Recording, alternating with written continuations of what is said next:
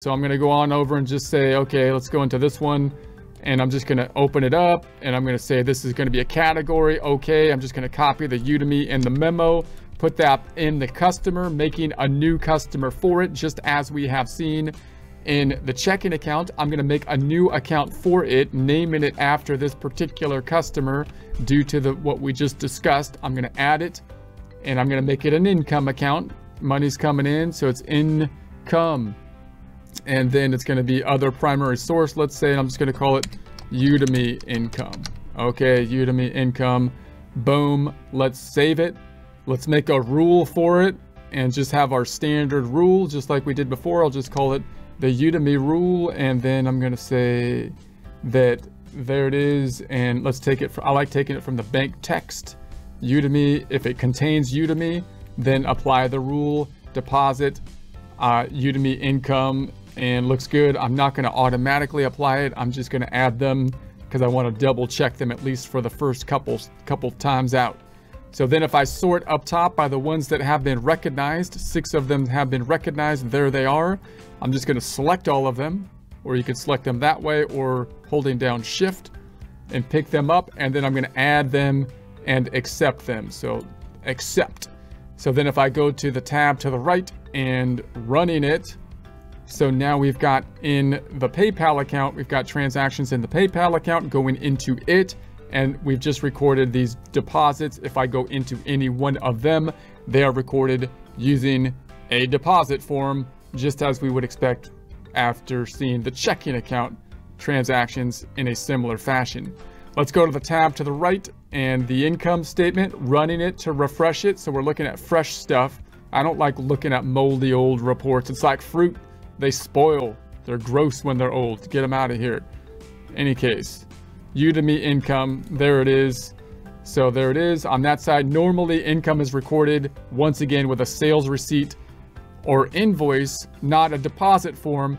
But if we're using this kind of system, just a platform gig work situation, then we might just use the deposit form, although losing some added detail and data like the subledgers, it's quite useful and easy, and therefore it's a fair trade-off. So, okay, let's just do the rest of them. I'll just do this one, Skillshare. So I'll just copy that, Skillshare, customer, and boom, save it.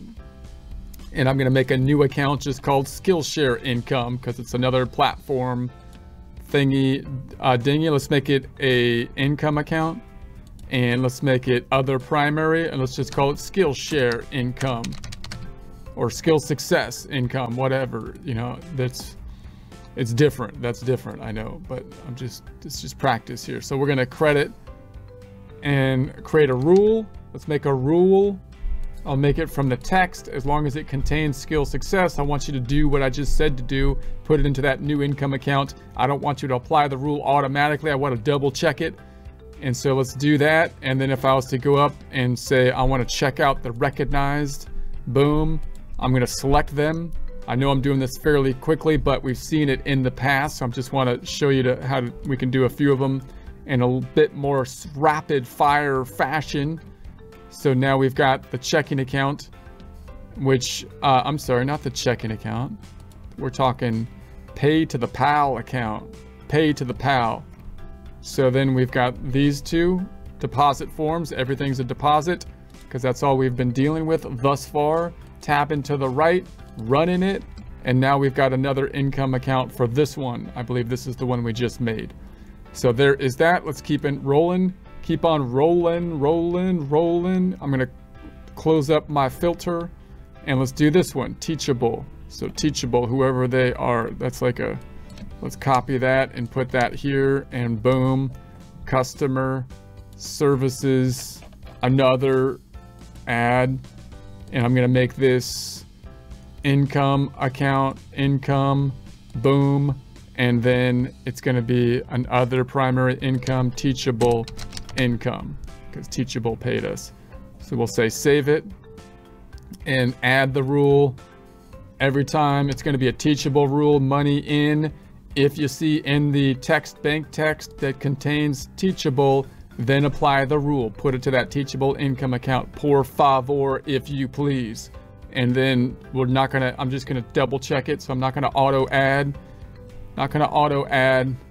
and then I'll just recognize the recognized ones, and then boom, boom, and accept. And then let's just check it out on the income. Let's just check the income statement side of things this time. Income statement, teachable income. Isn't that